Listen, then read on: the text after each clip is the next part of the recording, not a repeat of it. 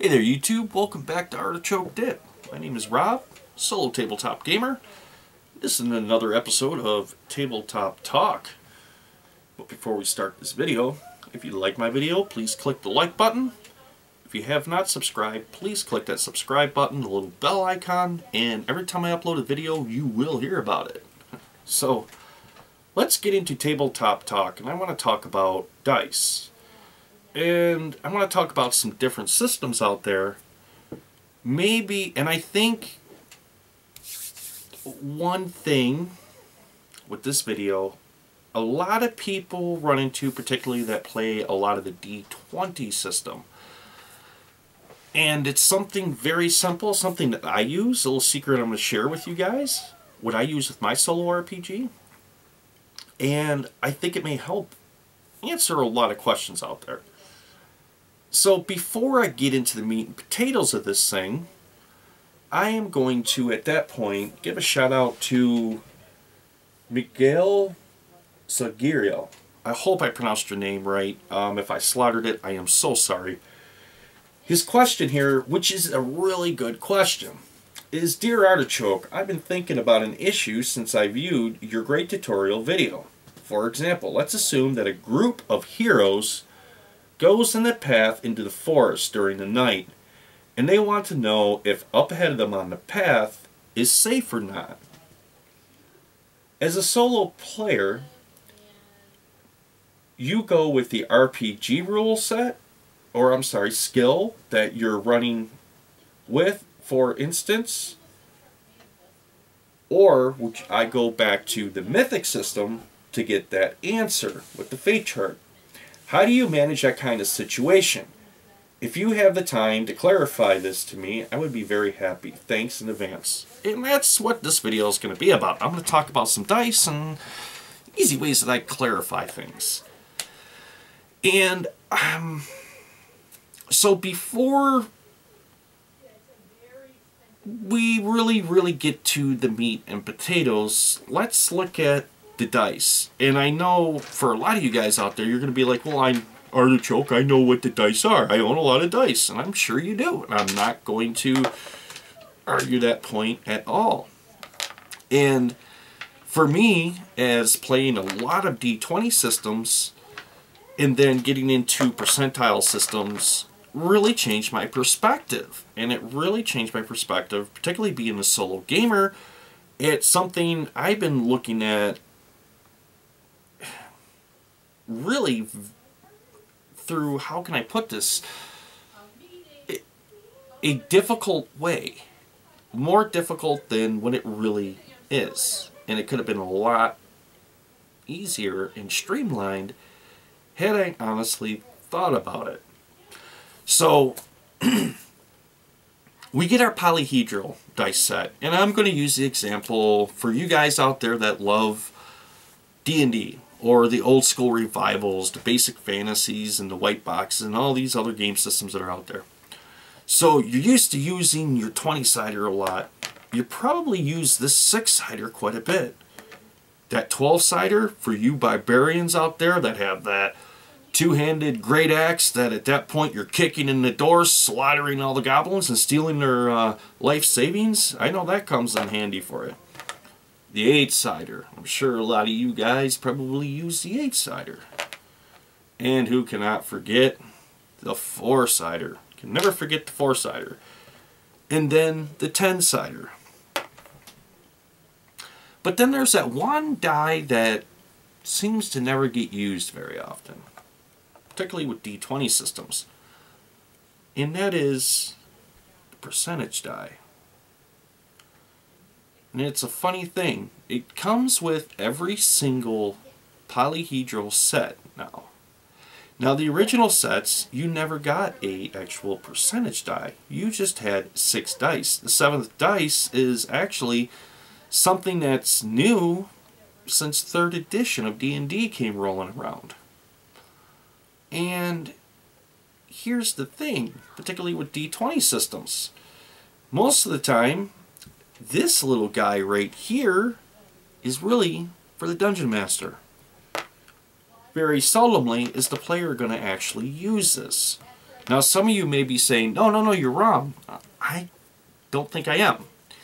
And if you think about when you play, and if you were to take the mythic system out of the equation, or anything else that you were using, and you were just strictly a player, at that point, you would be using your 20-sider, and then whatever dice you're going to use for the damage of your weapon, or spell. And that would be, well, about it. Unless at that point, the Dungeon Master would ask you to do a percentage roll. So, as solo enthusiasts, we do have a tendency to use these percentile, particularly with these systems right here, right? The Mythic system. Whether you're just using the Game Master emulator on its own, or you're using the whole entire role-playing game, which is an entire role-playing game plus a, you know, a Game Master emulator, all in one book, and all of the gamers lived happily ever after. Right. So, I had noticed, and there's a reason why I don't really bring up Mythic anymore in my videos. It's because I don't really use it much anymore. And one of the game systems that really helped me when I sat back and I'm playing it, and I said, man, I'm really doing this the hard way. And that first one is Palladium Fantasy. Awesome game. Awesome game. The cool thing is, the game system runs a 20-sided mechanic along with a percentage mechanic next to one another through the game system. Works very well. Percentage is used for your skills. D20 is used for combat.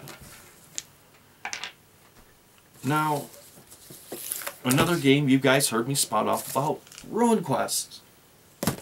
Love it. Love that game. And then again, we're getting back to the percentile. So, the question that I was asked about the path in the woods with the adventures, would you use your skill set for currently that game system you're playing, or would you go to the fate chart? Well, it would depend on the system. I mean, if I'm using Palladium, I'm going right to these right here. Why? Because that's going to give me, at that point, a really good percentage. And what I mean by percentage is it's going to break it down into a percentage. And there's really no other way I can really get that out there other than a percentage. In the gaming world, the percentage is really, truly a magical thing. And I'm going to share a little secret with you guys. How I do my solo RPG. I don't really use Mythic anymore. And it runs so much easier. And that is using my percentile dice. Asking the question, well, is there somebody up ahead on that path? Well, I could always go to the Mythic, and at that point go through all them steps with that fate chart to come up with a number, and then roll. Oh, wow. So the percentile dice just went into the coffee. So, at that point, I would roll my percentage die. The higher the percentage, the higher the probability that there's probably danger up ahead of me. 77%. Now, the thing about this, which makes it so simple, so easy, and it runs very smooth throughout your game, particularly as solo play, is that it's very simple to either create your own table or at that point be able to add modifiers or penalties to your roll based on the situation. Now, let's just say with his question, what he's asking about his characters, what if all his characters were human and none of them possessed at that point dark vision? Well, at that point, I would have to say they would get a 15% penalty because they're in the forest, it's at night, and they're going to have, at that point, a hard time perceiving what's up ahead of them because they do not have that vision. So at that point, I said 15%, and I rolled a 31. Well, right there, that's a very, very low amount at that point. Now, you may be asking, well, does that answer the question, is there something up ahead of me to worry about? Absolutely there was, because my first roll at that point was a 70%, which was, yes, there's a high probability that there's danger up there. But the fact that they were human, there was a 15% penalty because at that point they can't see in the dark that well. And they only rolled a 31. So at that point, their chance of being able to perceive the danger up ahead of them is very low. And is probably going to leave them in a very bad situation. I really want to sip that coffee really bad, but I just... Oh, man. I mean, they're dice, you know, they roll on the table, they fall on the floor, you pick them up, you put them back on the table, and you roll them, and you just think about all the stuff that they... Oh, man. Anyways, moving on. So,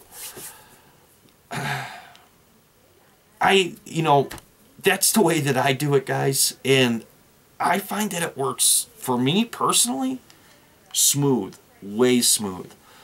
And some of the game systems out there that will help you with this. And if you're into a D20 system to where you're locked into that, constantly relying on this 20-sider, and that's it, try some other game systems out there to see if they will help improve this with you, particularly with the percentile systems.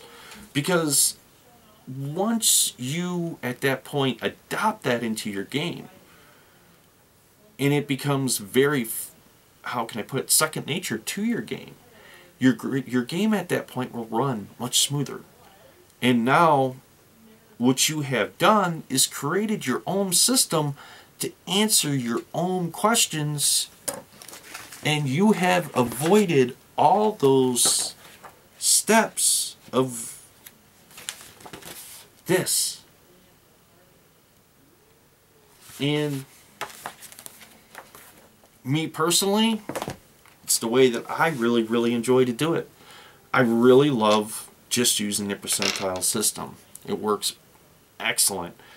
A really good example that I can give you from both the standpoint of view of Palladium and Ruin Quest is with your skills, how your character reacts to the environment around them.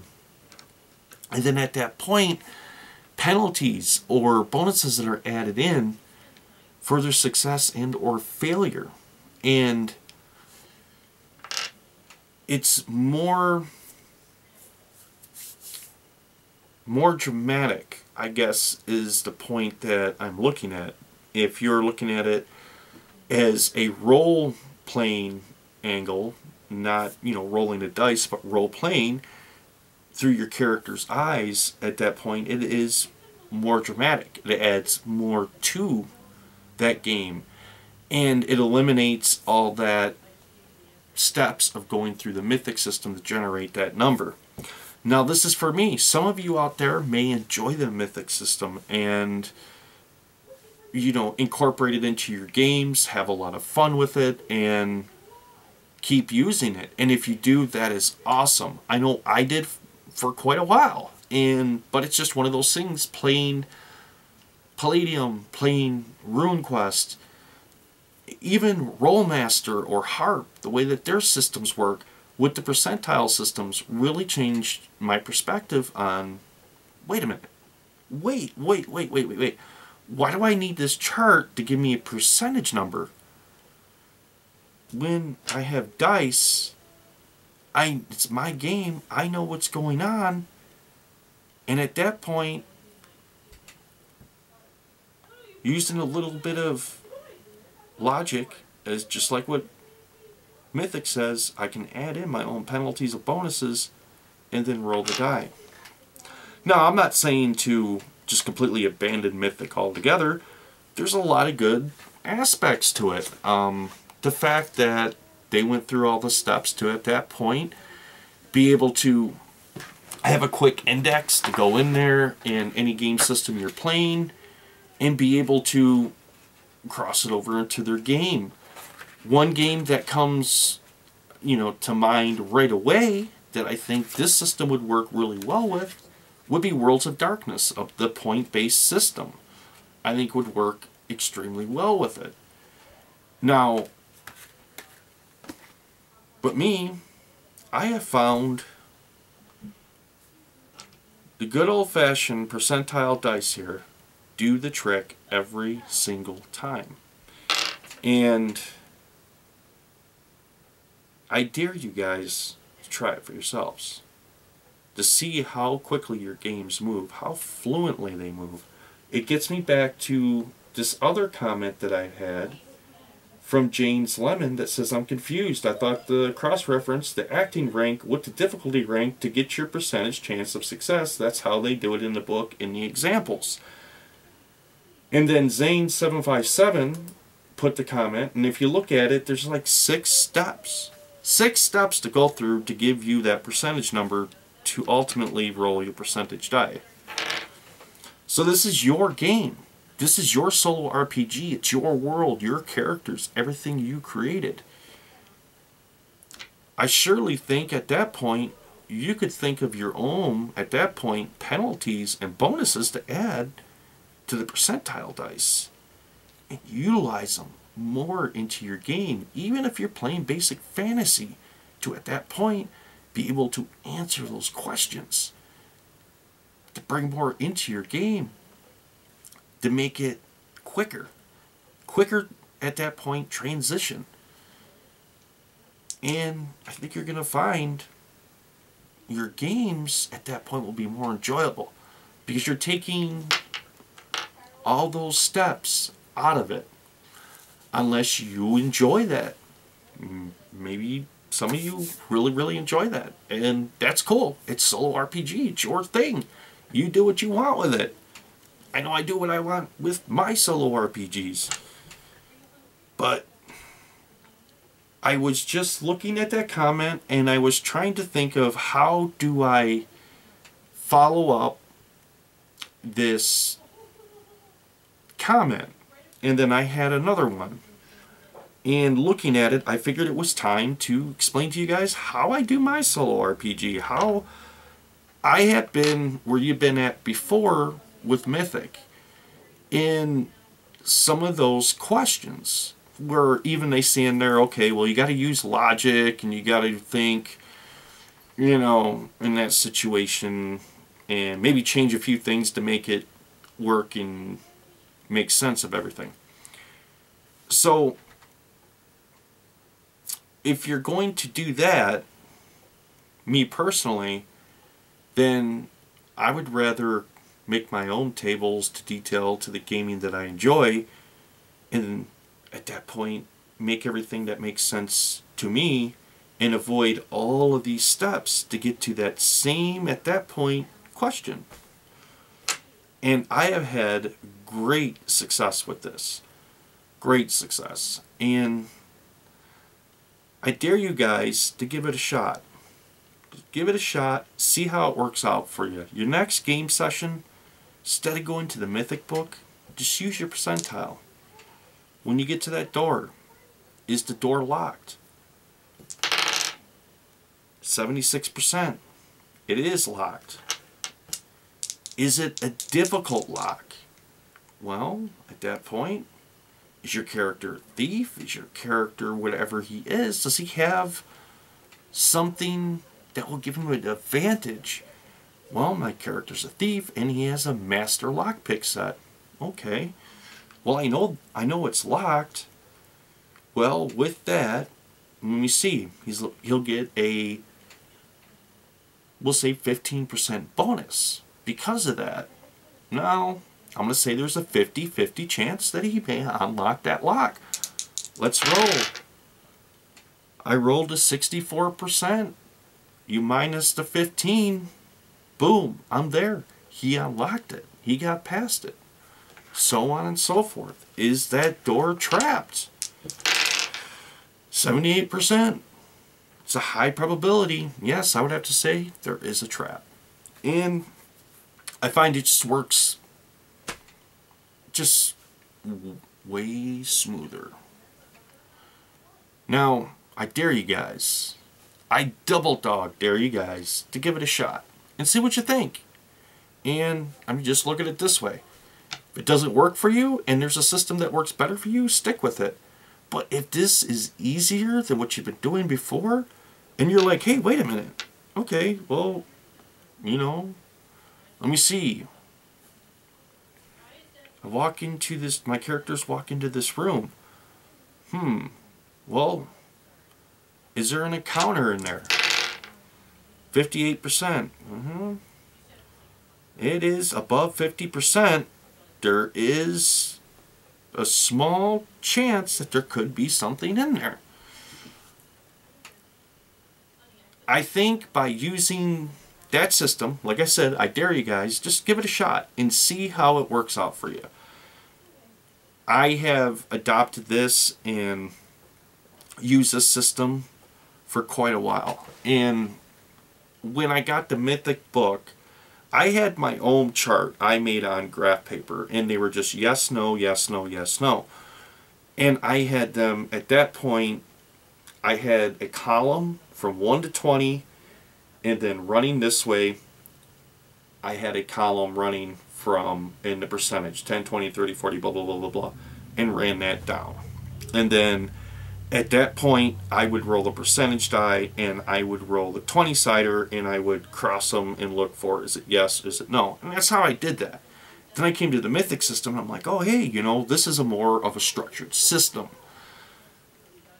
And I used that for a while, but just like as I'm looking at these questions, sometimes it leaves you with more questions and more confusion, and the simpler way is just go straight to the percentile dice. It's all about gaming. It's the game. And it's very, very simple, particularly when you use a system like this. And one of the confusing things is this is trying to, at that point, show you a way to have your own oracle or emulator, plus it's trying to give you an example of a role-playing game at the same time. And that can get very confusing. It's just like the first time, if you've ever, any of you guys out there that have played Rolemaster, the first time you read through the Rolemaster book, you are going to be confused. You are going to be so confused, you are not going to know where to start, because it lays out the book in, here's the basic game, here's the basic rules, here's the advanced rules, here are the optional rules. Now, if you're rolling a character and you're using the basic rules, you're going to use this, this, this, and this. But if you're using the advanced rules, you're going to use this, this, this, this, and this. Now, if you're using the optional rules, you're going to use this, this, but not that, but add this, put this, and that. So, you're like, but, you know, but after you read it a few times, you're able to discern that and say, aha, okay, I know what you're talking about here. Now I understand what you're talking about. So, at times, the Mythic system can leave you like that. I completely get it. And for those of you out there struggling with that mythic system, trying to make the mythic system work, trying to make heads and tails of it, just go straight to the percentile dice. What is the probability? It doesn't have to be about success or failure. What is the probability that there is danger up ahead on that path in the woods at night? 11%. Not that good of a probability. It looks like those particular characters this time made it through unscathed. So I hope this helps in some of the confusion out there. And I know it's sometimes some of the material out there that looks like it's too good to be true. Maybe that's because it is. And I'm not knocking Mythic whatsoever. Absolutely not. It's like I said, I've used it. It's worked well for me. I know it's worked well for a lot of you guys out there. But it gets to a point to where at that point you want something a little more streamlined. You want something simple.